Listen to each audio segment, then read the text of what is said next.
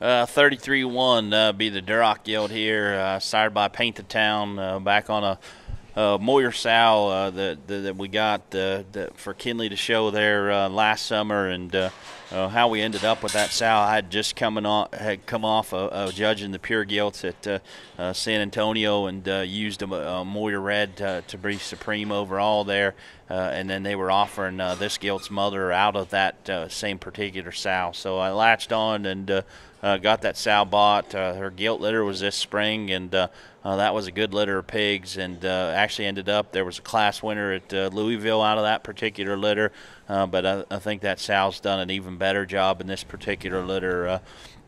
We had these reds in the slatted barn there as we had our last sale, and man, the Texans gathered these littermate brothers up and did it real quick, and some of those got into some very, very good homes.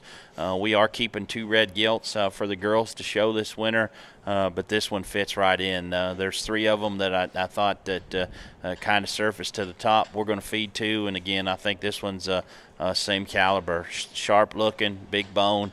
Really athletic. I think the kind that it takes to win some of those big junior gilt shows. Really good running gear, good skeleton in this hog, and then the red one's got to have some immaturity up through their front end when this size to kind of project on out to be the right kind of maturity, and she sure got that. Very ladylike out in front of her blade. Extension is extremely good, but still stout featured in her skull. Very square-chested and neat.